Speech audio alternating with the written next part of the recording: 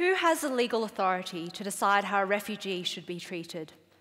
A civil servant sitting in a processing centre, a privately hired security guard, or Darren, the airline personnel who rolls his eyes at the refugee who has her whole life stuffed inside an overweight suitcase? The law forces roles on each of these people and makes them act as proxy custom agents.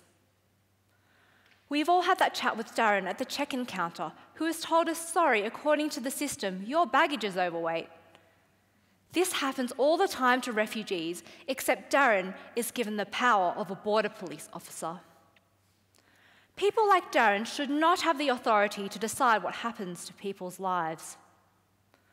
From the moment a person is declared a refugee, a predetermined script casts this person as a criminal, a security risk, or a potential terrorist. Australian authorities can then justify certain treatment towards this group. They can be removed to a third country, and they can be placed in detention without judicial reasons for the decision. Last month, thousands of Australians protested the ongoing 6-year detention of refugees on Manus Island and Nauru. Perhaps we can turn back to the theory of law to change how we think about law. Through theory, we can relate the law back to our shared vulnerability as human beings by showing how the law can have an impact on people.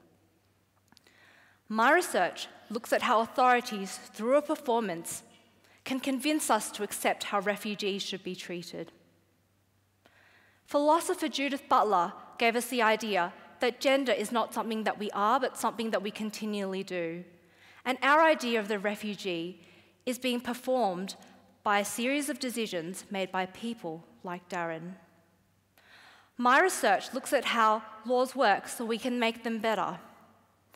In modern times, we have seen laws which did not allow gay marriage, denied Indigenous people the right to vote, and permitted the abuse of juveniles in detention.